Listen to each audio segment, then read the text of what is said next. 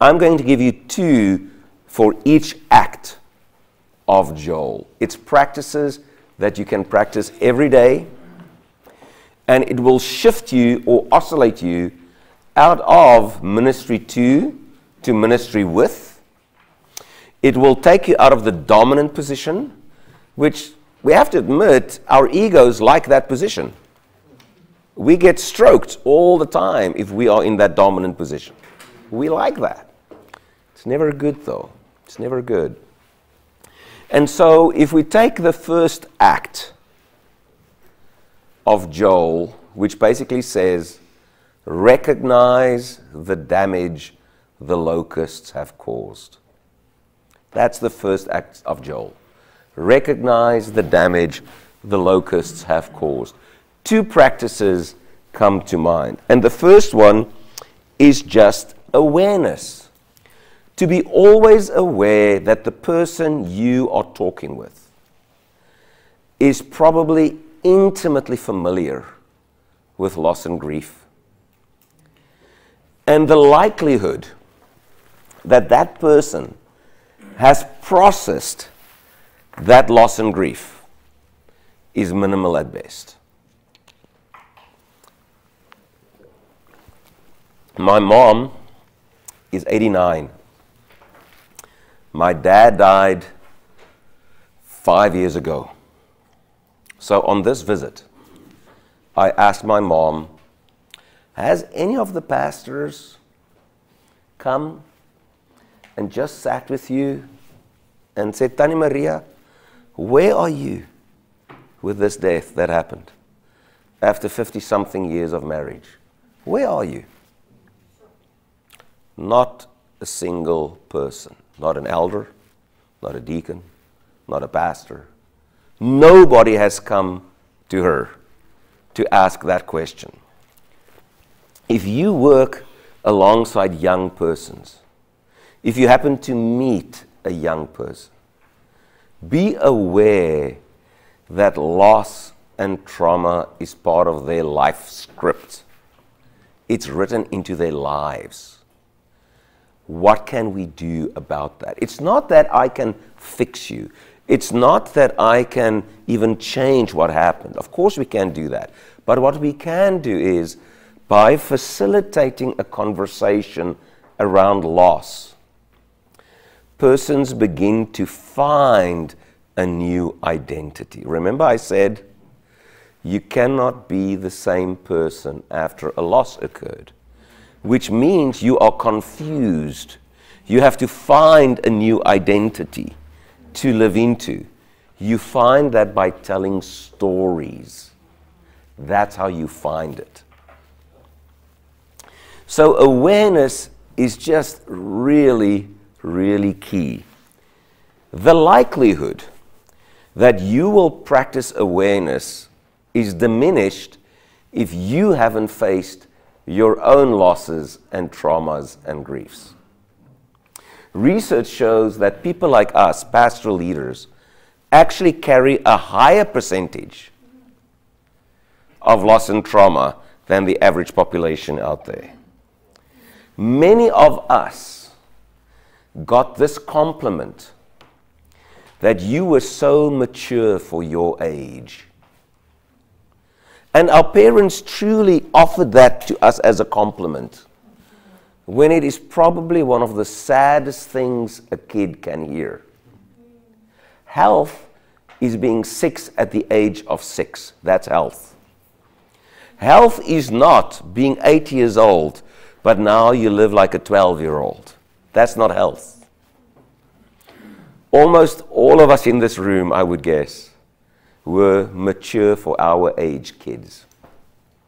That's the kind of person that God somehow calls into ministry. One day we should ask why. So, if you and I want to practice awareness, you and I have to begin with ourselves. How close can you come to your own losses and your own griefs? If you serve a declining congregation, the loss that you personally have is pronounced.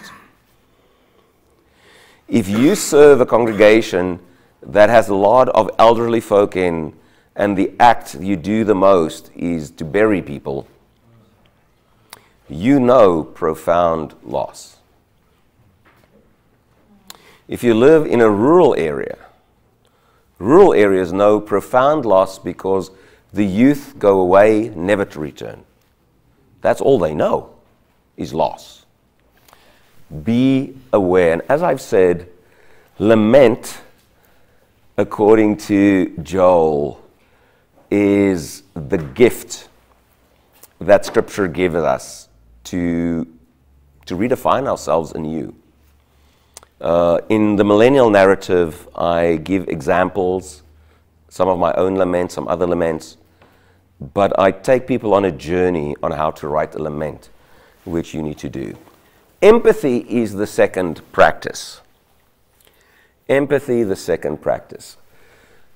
Kara Powell and her colleagues, they teach at the Youth Institute at Fuller Theological Seminary.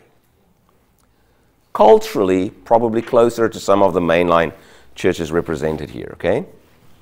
And one of the things that they have found in their research is that you have to find a way to ask those three questions, which are the questions millennials struggle with. Who am I? Where do I fit in? Where do I make a difference? Powell and her colleagues found that those are the questions that young people wrestle with. So you can find a way through empathy to ask that question. So you are 16 years of age. Tell me who you are and who you want to be one day. Just ask the question, which is the reverse of the struggle that they're having. Empathy, however, requires that you can put yourself into the shoes of someone else. It's an amazing capacity that is limited to your capacity to imagine. If you have a limited capacity to imagine, you cannot really be empathic. Can I imagine myself as somebody who grew up conservative Catholic in Puerto Rico, this island, and I am now a transgendered person, and everybody shuns me because of that? Can I imagine what's that like? You can only do that if your imagination is well developed. So you and I read poetry, we read novels, we listen to music, we expose ourselves to the imagination of others who are way more developed than ours in terms of imaginative capacities, so that our imagination can grow as well. I wonder, most Americans today, can they imagine themselves, what does it mean to be an immigrant with no papers in the US? Can they imagine what that is like? Can the wealth here in Stellenbosch imagine what it is like to live in poverty, with no running water, with people who want to evict you from the land? Can you imagine what's that like? So empathy is not so easy to practice, because we almost have to overcome ourselves in the process. Difficult to do. The wonderful thing is if you begin to recognize the pervasiveness of the work of locusts, you can spot the locusts everywhere. You can spot the slow-moving locusts, and you can spot the fast-moving locusts. And you can be responsive to those. Dominant leadership is always reactive and almost never responsive. To be reactive means you've been kind of slapped in the face and now you have a knee-jerk reaction. You haven't thought things through. You typically do not have a lot of conversation partners. It's just you acting on a gut instinct. To be responsive is to see the challenge coming. So I had the privilege for many years. I worked with persons in Michigan who had early onset Alzheimer's. So they were men and women, typically in their 60s, 70s, and 80s, and they got the diagnosis of the slow-moving locust. The Alzheimer's will get to them sometime. So because we can see it coming, I've had conversations in multiple churches with the elderly. A question such as, how would you know that it is time for you to hang up your car keys? How would you know that? It's far on the horizon. It's purely hypothetical because they're all driving it. But there will come a time when they should not be driving anymore. How would they know that? How would they know that now is the time that I cannot live on my own anymore, but I have to move into a care facility or invite care in? How would you know that's the time now? When we practice awareness, ministry opportunities with all ages just open up. The amazing thing that I've experienced is that nobody resists those conversations very much. Why? Because we know it takes enormous amounts of spiritual and other energies not to feel the pain. So we keep it frozen, rock solid, hard. It's there in the recesses of our gut so that we don't have to feel what's going on. I'm inviting you through awareness to thaw what has been frozen. How can we do that? How can we do that well? Gathering. That is the second act of Joel. Joel says, the response to the locust is you call a sacred assembly. You gather. Powell and others have figured out that when millennials speak about churches in positive ways, gathering and being hospitable, and they call it the warmth cluster. Practicing warmth is key to that congregation. Just out loud, if you can imagine, how does a congregation practice warmth? How do you do that? Coffee? Tea, coffee, definitely. Maybe wine. What else? Yeah.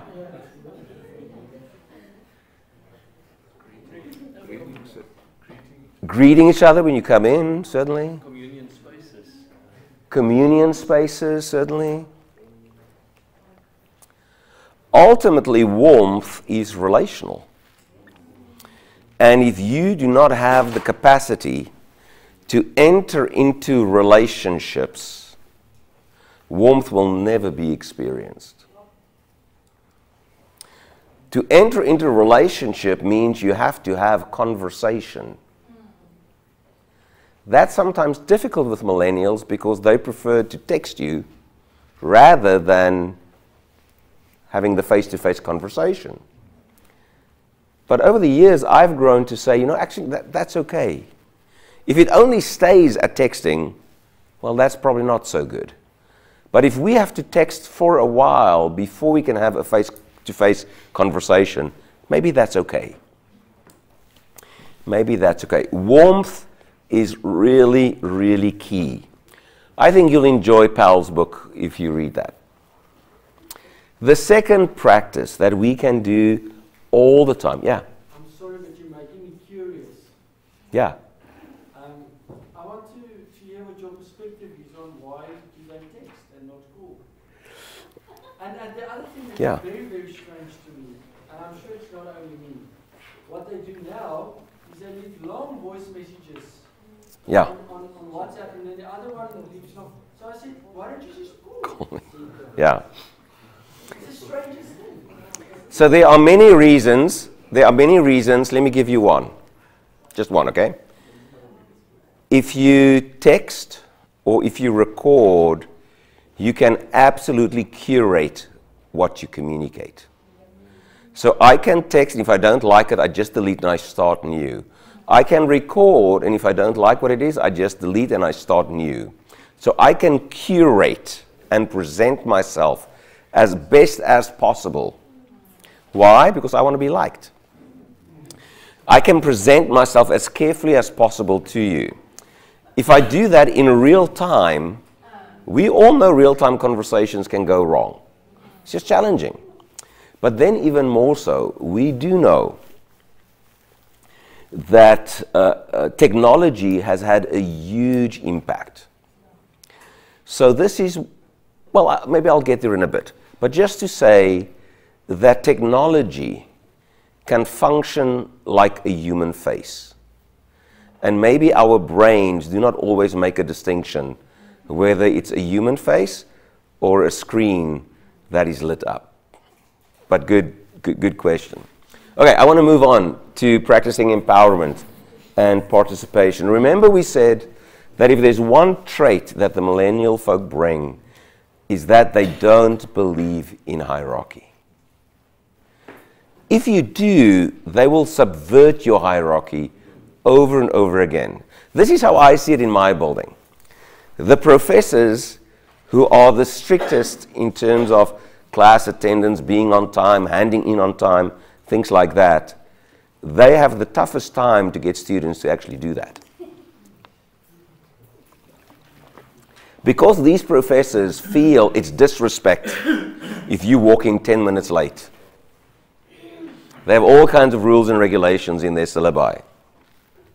Now what I would do is, if you walk in 3 times late in my class, I will probably have a conversation with you about that. But it's not written in my syllabus that you are penalized because you walked in late for that reason. But collaborative leadership is really, really key. Almost by default, churches cannot practice this because they don't have millennials in their leadership. Again, our models do not help us much. We think that to be the elder, you have to be the oldest. And you cannot be an elder at 24 or 21 or 22. We think there's something that needs to happen first. I don't know if that's actually true. If my argument is correct with Schreiber and a bunch of others, Drescher, that maybe the millennial folk are more priestly than we are. Maybe we should bring them in earlier even yet, so that they can partake in the conversation. So let me ask you this. If we can help the church to absolutely embrace participatory leadership, how do you think the church will change? Just that one act. How will it change? If young people have a say in what's happening in a church. Can I give you one small example? Yeah, please. Not to brag. It was actually just a lazy act. There was this young girl in our church in grade 9. We asked her to select the music. And everything changed. In what ways? Well, the people, more young people came. Mm-hmm. There were more warmth. There were definitely more mysticism, worship songs, deepness. I was blown away by this girl, and she's doing it every Sunday. This is what we will sing this Sunday, and then we sing it. Wow. So I imagine you also meet with her and share that this is the content of my sermon and here's the theme that we are addressing in worship. I wish I did. So that what she brings can be more fully integrated. It's more like a short text message. I hear you. Okay, I hear you. But what else? How would churches change if there's more participation from the younger generation? What would you say? I think there will be a better understanding of background and about tradition. I think some of the millennials doesn't know where everything came from and what is the meaning of it. Mm-hmm. And I think they will have a better understanding as to why certain things are in place. Yeah. And if they get a hearing, I think it's a matter of spreading the word to the youngsters. So that gap will not be there. It's a continuation of the Yeah. We still need the basic, we still need our foundation because we can't do it without it. But we're bringing in our, as the years go and as things improve, we're bringing our thing, but the basics are there, the foundation are there. Yeah, and to invite people into the journey, as we heard. There's a movement in churches in the US where there's more than one pastor, where they took away the senior pastor position and they say we are just co-pastors. Because if you want to break down hierarchy, but your church is the senior and the junior and then the youth. Youth is always the last person. Yes? Year two? Yeah. If you do that, then you actually communicate hierarchy all along, despite what you want to say on any other level. And because of authenticity, young people recognize that. So, for instance, in many U.S. churches where the senior pastor is always male, the associate pastor is almost always female, the moment you become co-pastors, it does something with gender in the church, which is really important. But then if you are co-pastors, you cannot earn twice what I earn. We have to earn the same. But that is all practices that churches can absolutely engage in. Just a question. Yeah. Do you think millennials want to be part of the structures of the church? Won't they just come 2 times and then be irritated by the way things are done? I think they'll probably be very frustrated. I can imagine that. But if your relational strength, me to you for instance, is stronger than the frustration you feel, you'll stay. If we do not have a relationship deep enough, why would you stay? So I agree with you, but that is, I think, part of the accountability, isn't it?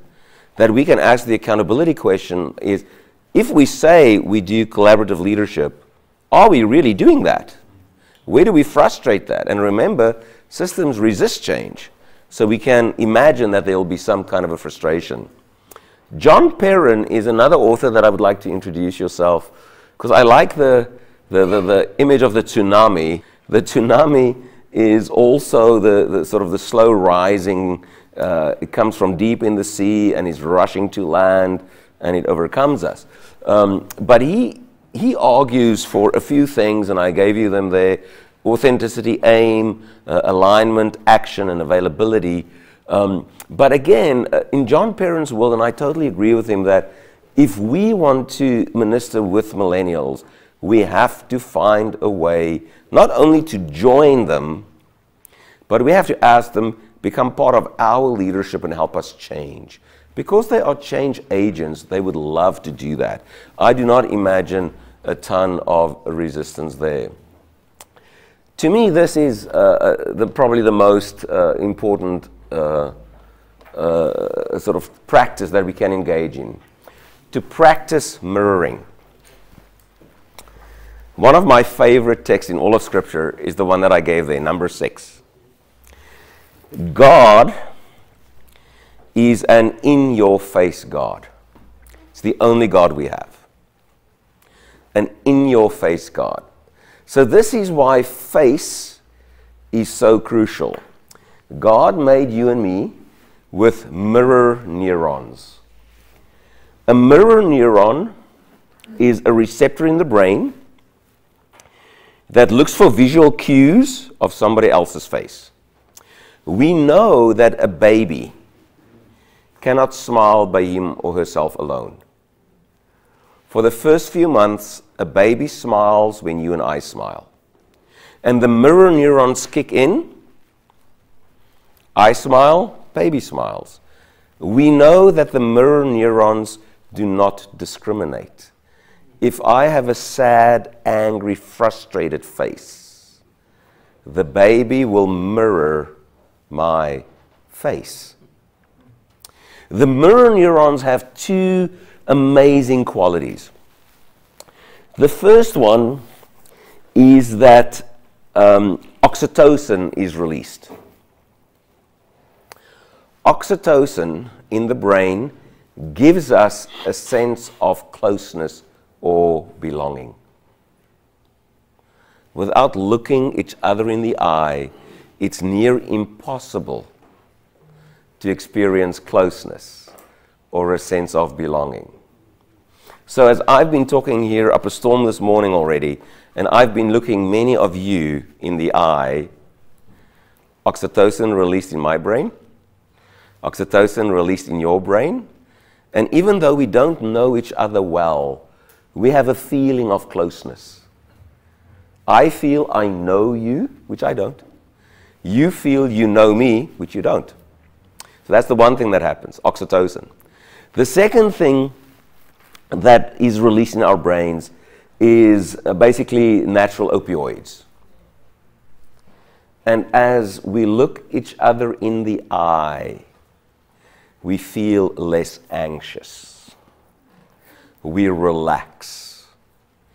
So if you are an anxious preacher, the first thing you want to do before you stand up before people is you want to look as many of them as you can in the eye.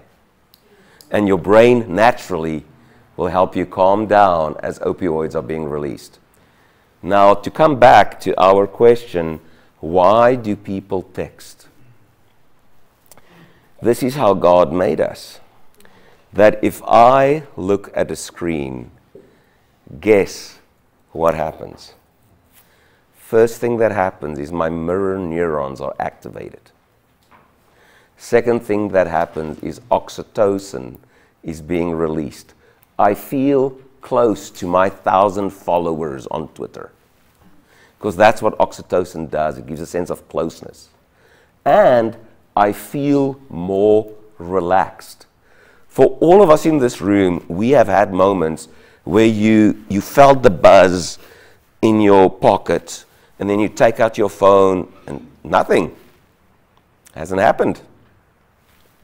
Our bodies has become so comfortable with getting that fix to look that the average person in the US today look at his or her phone 150 times. If you want to live the good life, try looking at your phone 150 times. It's not going to work well. But mirroring is key, because when I look somebody in the eye, all of these neurochemical processes in our brains kick in. And why would they come back even if they are frustrated? It's because we have looked each other in the eye, which you cannot do from a long distance. It means you probably have to invite people for lunches. You have to invite them for coffees. You have to get to know them. And the conversation will not be on church and coming to church. It will be, what are you doing in the world and how can we join you? That will be the nature of the conversation. Mirroring is really key. To mirror the compassionate God is at the foundation of who we are, probably the most important. Can people look at us and in more traditional language see the face of Jesus? Can they look at us and see the face of Jesus? What we also do is we practice invitation. Invitation can come in so many ways. One of the ways how I practice it is that I draft my syllabus, and then 2 weeks before class, I email my syllabus to all the students in the class. And I say, I think this is going to be a good class. What do you think? What needs to change? What don't you like? What can shift? There's always people who tell me there's too much reading. And I always adjust, because if they tell me they are not going to do all that reading anyway, what do I gain by telling? So I'm just more selective in my reading. But I will listen to things like, you know, you've asked for a paper due before spring break. Can we do it after spring break? And then we have more time to work on it. Things like that. But by inviting people in to co-construct something, it opens up possibilities. The invitation, though, is even more important if we ask persons to tell us about your journey with God. And we create the space where people can tell about their travel with God. If Hamman and others are correct that millennials are deeply spiritual, there are very few millennials who won't be able to answer that question, who do not have a journey and a conversation with God. Discover. Lots of inviting questions we can ask, questions that take people on a journey of sorts. The fourth act of Joel is to receive the Spirit. One of the concepts that, well, actually two concepts, because they go kind of hand in hand, but two concepts that has been intriguing me more and more is heartfulness and open-heartedness. They go hand in hand. Open-heartedness is basically this ability that you can communicate warmth to the other person. I'm part of a study project in the US where we look at the warmth a physician communicates to a patient. And what we are discovering is that when a physician communicates warmth, the person heals faster.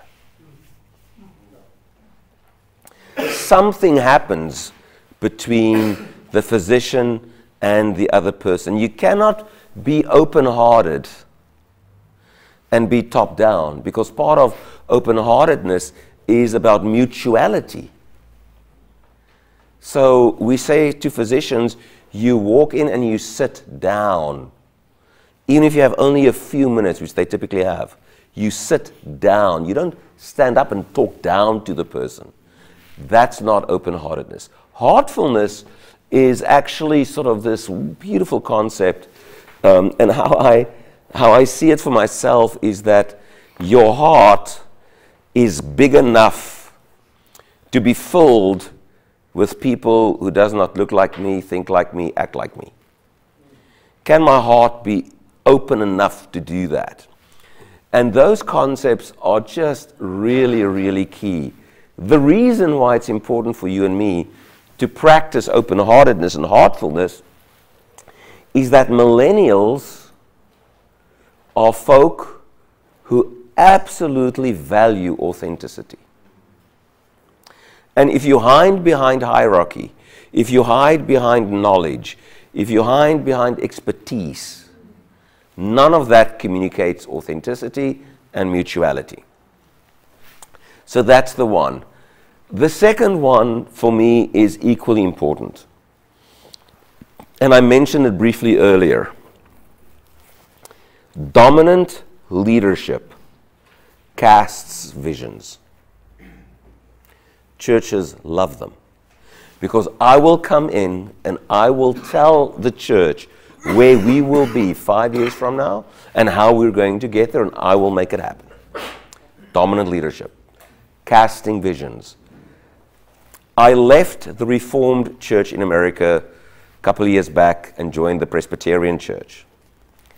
The Reformed Church in America, at the classis, which is the ring, at the classis level, now appoints vision casters for the whole classis that everybody has to follow.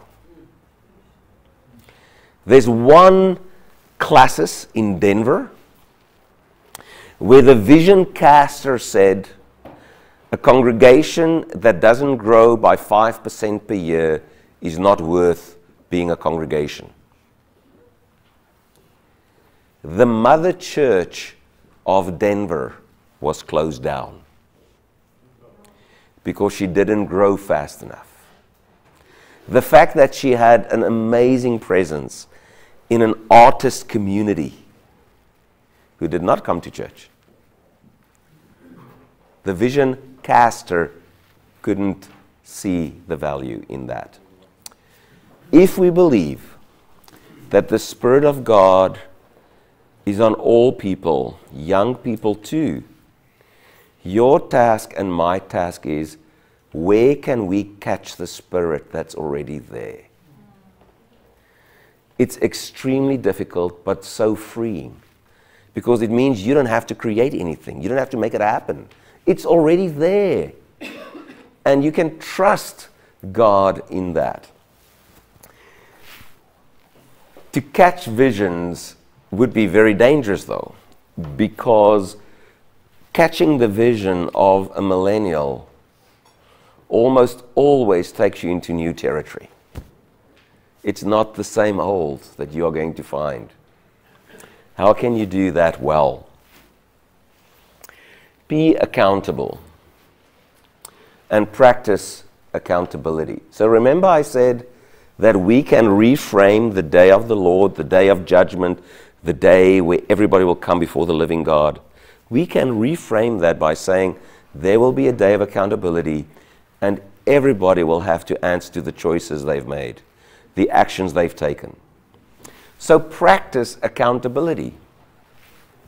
One way how a church can practice accountability is to be more transparent with your money.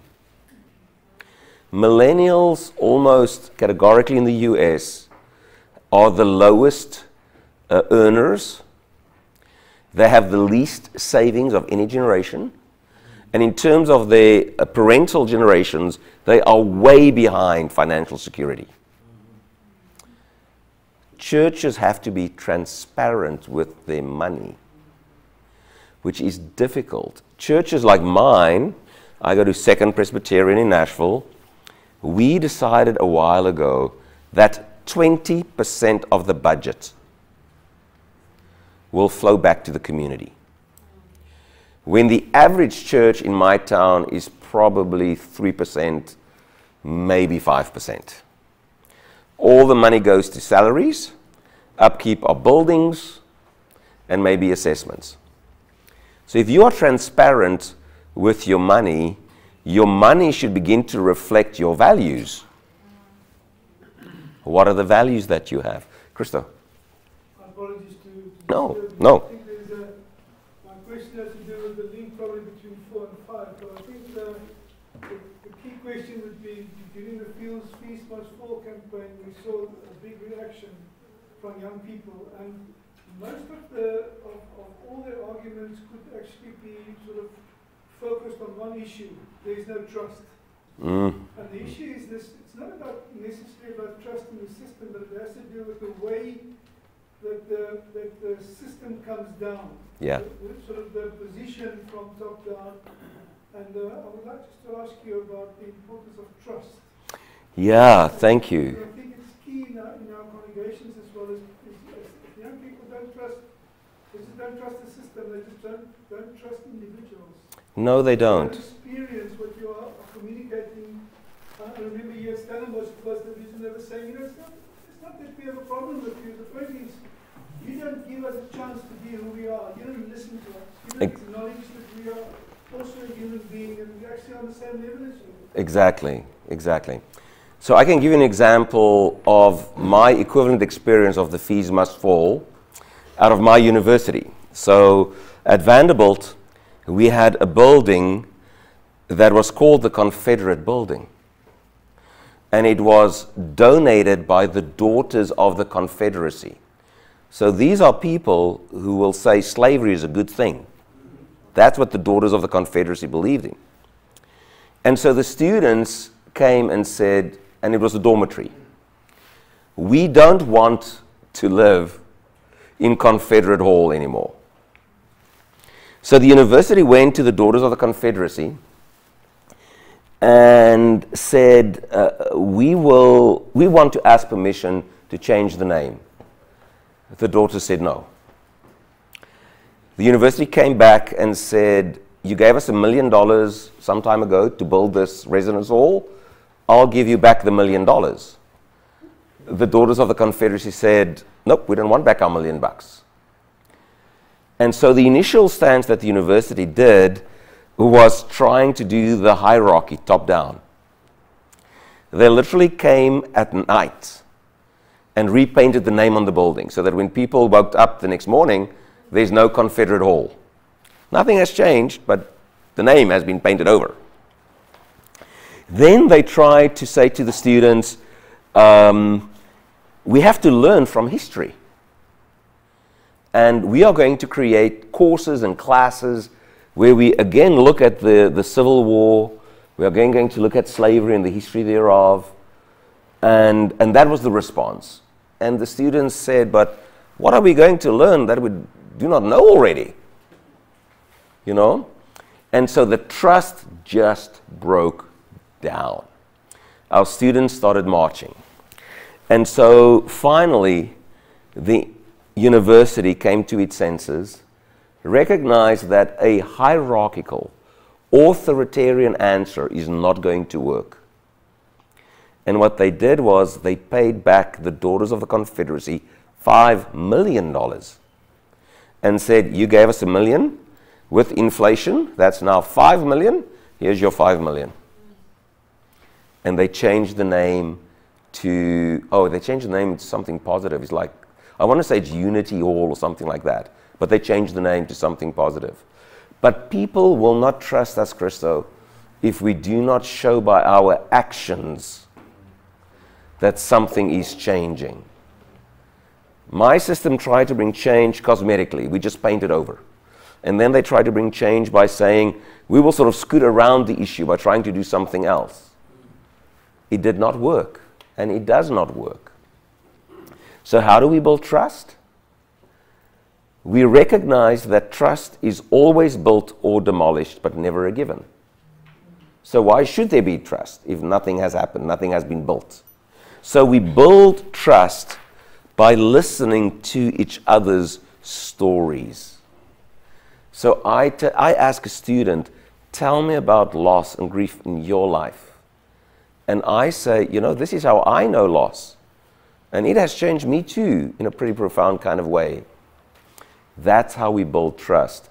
Hierarchical powers, though, almost always fall back on the power relation, control, and think that that's the way forward. It never, ever works. So how do we do that? Relationally. There's no other way that I know how to build trust other than entering into relationships. Accountability, you get the sense. Accountability in the millennial world is holistic.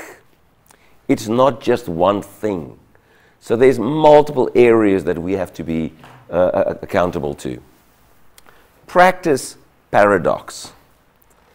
Paradox is this amazing dynamic that two things that seemingly cannot go together actually go together. And there's a tension that we cannot solve. Us as Christians should be able to hold paradox easily because we believe in Jesus, who was fully human yet fully divine. A big paradox we cannot solve.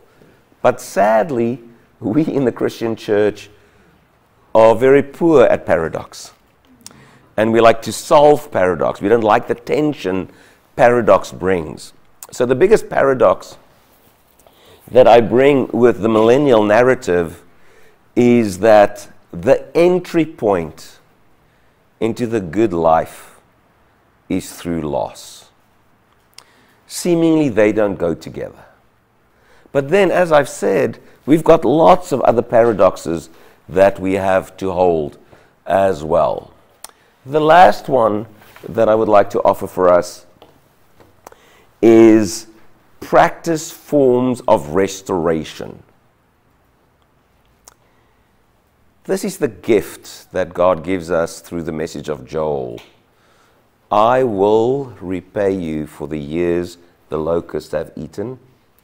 God saying, never again will my people be ashamed. And then as the narrative ends with water flowing from God's throne, it takes us to two practices. The one is participation. Now, in the Reformed world, there's an awful lot that has been written about participation. And you can Google some of that. Participation literally means, can I discover what God is doing in this world and join that enterprise? Sometimes what God is doing that through other people that I yet have to meet. I've discovered that when I started this non-profit to help people with autism and Down syndrome, and I soon recognized that I need an awful lot of other people to pull this off. I cannot do this by myself. Or I think I can, but I really can't. Participation, what is God doing already? Can I be a part of that? Generativity is something else. To practice generativity, Erik Erikson, the psychologist, would say, is the task of persons who are in their late 40s, 50s, and 60s, is to practice generativity. Generativity is not asking what is happening and how can I join. Generativity is literally, how can I contribute to the world? How can I make this world a different place? For Erik Erikson, generativity is literally, how can I help the youngest generation to flourish? What needs to happen? We had a conversation just a while back here during a break on education and how a lot of people in South Africa needs good education. How can we give people education if that's what they need to absolutely flourish? That's the conversation. Restoration is the gift that God bestows on us, and it's actually so freeing to think that God's water just flows through us. I don't have to create the water. I don't have to do anything with it. I just have to be the conduit, basically, and say, flow through me. As we live in a dry part of the world, that is an important image, that water keeps on flowing. Now, one of the questions that I tried to tackle, and we're getting towards the end, one of the questions that I tackle is, so what about Jesus now?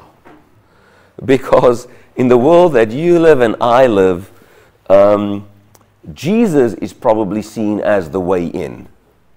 And it's the Jesus story that brings us in. It is the good news that's more important than the good life. Gabe Lyons is a great guy. He lives all of about 10 miles from where I live. And he's got a Christological understanding of how we should save the church. And so as you could hear from me, being tied to Joel, that's not quite where I land. I believe in the disclosive power of Scripture, which means if you and I engage the biblical narrative in its entirety, that narrative, Scripture unfolds or discloses a truth for us that we can live into. Personally, I'm not very anxious about inviting people into the story of Joel because I think they will discover Jesus along the way. I actually have quite confidence that that's going to happen. Why? Because we have an inspired text.